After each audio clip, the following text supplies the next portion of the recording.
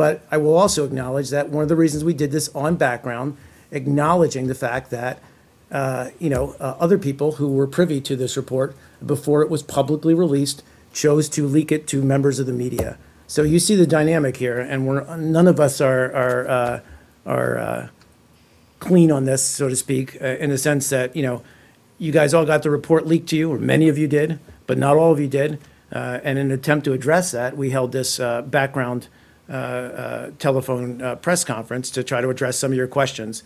We had no choice, but it is always our preference that this stuff is released publicly, and then we can discuss it publicly. Some very targeted questions. Sure. The implication on the call was that the department didn't educate people enough. Wouldn't Clinton, as the head of the entire department, isn't that her responsibility, not the department's responsibility to her? That's the first one. I mean, first of all, you're right in that we have said that we did not do a good enough job in processing and out processing, to put it in a bureaucratic way, our senior officials, but even as an institution, so that people were aware of what the regulations were. Brad, I only say that a lot of these regulations have only kind of been thought about and formulated since she left office. In 2013 specifically was when NARA came out with kind of new and improved recommendations and looked at this. Okay, I mean, so the report says the guidance was considerably more detailed and sophisticated by Clinton's tenure, and her security practices should be evaluated accordingly. But be that as it may, yep. You reference again that not everyone knew that the past secretary only used private email. Wasn't that her responsibility to let them know? In fact, well, there is no other way they would have known, correct? Well, that's not necessarily true, but as an institution, again, we acknowledge that we could have done more to. But that's her responsibility, isn't it? It even says here, Secretary Clinton had an obligation to discuss using her personal email account to conduct official business with their offices.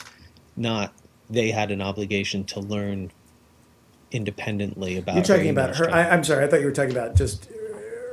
Apologies if I misunderstood. I thought you were talking about her. Server. That it was her responsibility to inform the department about regulations, or sorry, I misunderstood. No, I'm talking about her using a private email and private server. Again, I'll just go back to what I said before, which is that it wasn't encouraged, but it was not prohibited. There were hack attempts on her server.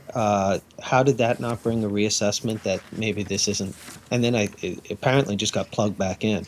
How did that not bring a reassessment that maybe this wasn't the best strategy? Well, I don't know. Again, I don't know if the OIG specifically addresses the security of her system. Well, he says that she never told anybody about it. I do know there were hack attempts, but none of them were successful. How do you know that none of them were successful? I would just have to refer you to the.